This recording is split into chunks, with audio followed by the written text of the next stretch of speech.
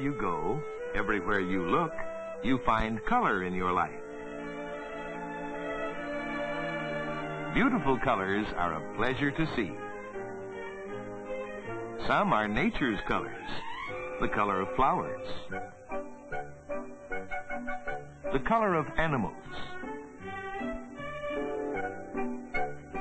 the color of the sky, the mountains, and the countryside. These are some of nature's colors. People often use colors to brighten the world in which they live, and for other good reasons as well. What a drab place the world would be if there were no colors.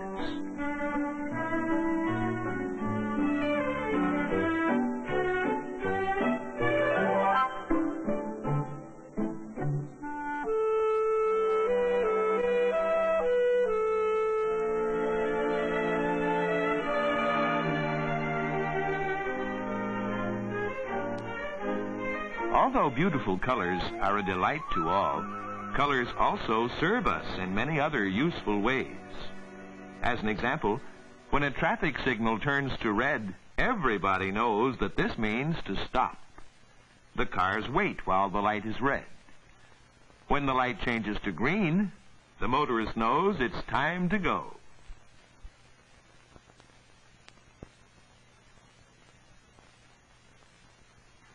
Air Force planes that fly over oceans are painted with bright colors, the easier to find should they be forced down at sea.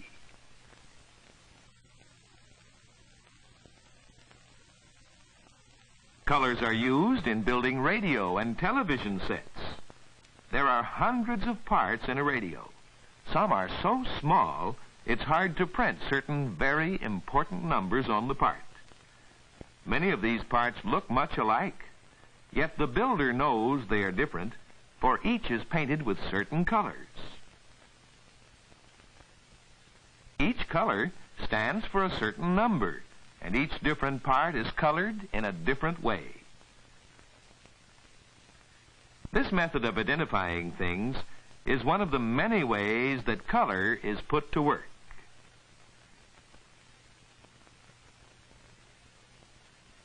People prefer eating foods that are beautifully colored to less attractive fare, as has been proved by food packing companies.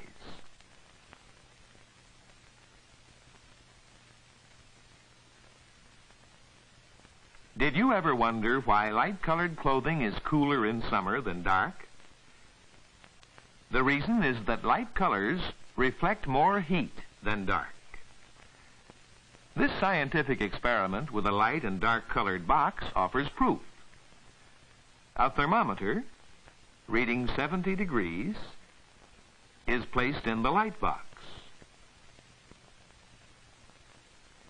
The box is covered, and another thermometer, also reading 70 degrees, is placed in the dark box. The two covered boxes are allowed to stand in the warm sun for 20 minutes. Then the two thermometers are checked again.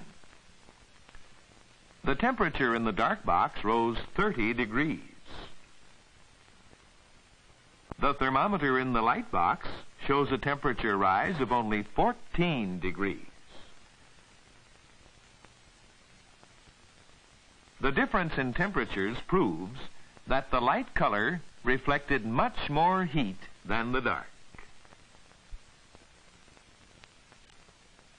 Although most plants are primarily green in color, the blossoms of the same plants run to a great variety of colors and shades. People are so fond of flowers that many farmers grow them as a crop. Millions of farm-grown flowers are shipped all over the country throughout the year to brighten our homes and hearts. Yet, there's a very practical reason for the color of flowers. Each flower is a seed of the plant upon which it grows. To become a good seed, it must obtain pollen from another flower of its own kind. This happens in several ways, one of which is done by insects, particularly by bees. The bees fly from flower to flower, gathering sweet nectar. It's believed the colorful flowers help attract the insects. Pollen sticks to the animal's legs and is transferred when the insect moves from flower to flower. The color of the flower helps attract the insect, and the insect does the job of transferring pollen. This is one of nature's reasons for coloring flowers in many vivid hues.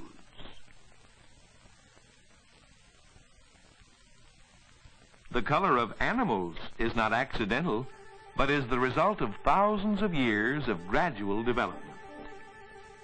The deer's color is much the same as the animal's surroundings, making it difficult to be seen by enemies.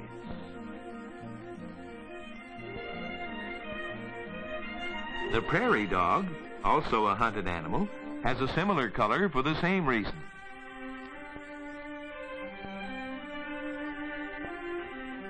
Lions are good hunters. Their sandy color is better suited to a successful hunt than a bright shade of red would be.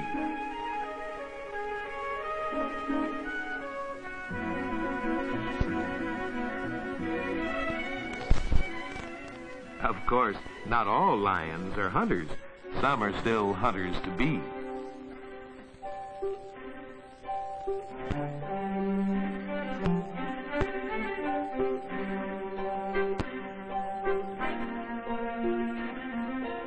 Notice the protective coloring of the peafowl and her chick, while the peacock is brilliantly colored for the purpose of attracting a mate.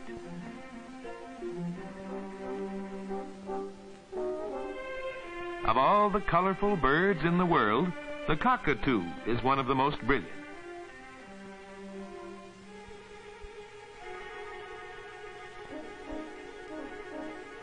In its native surroundings, the polar bear lives on snow and ice and has a white coat to match. This bear lives in a dark forest and has a black coat to match.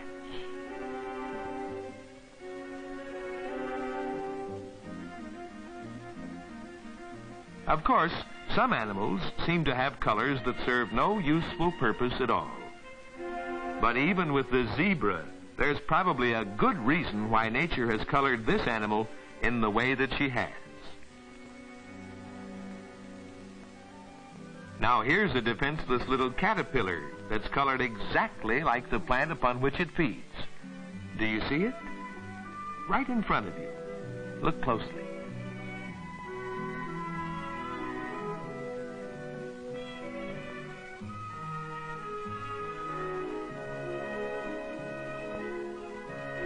This insect is colored like something it is not. Although it looks like a wasp, it's actually a harmless little moth. And while some insects imitate other animals, man tries to imitate the color and form of certain insects. This is a specialty with some fishermen who make clever imitation insects for catching fish that are attracted to their colorful bait. Another example of how colors are useful.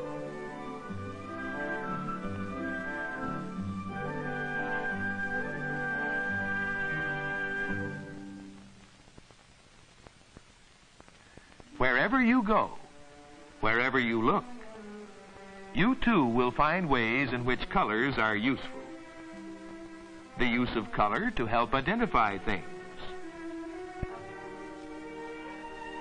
The use of color to keep things cool.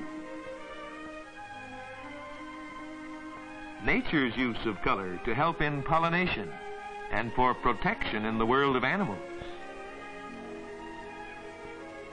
These are but a few of the ways we see that colors are useful, working for man and nature alike.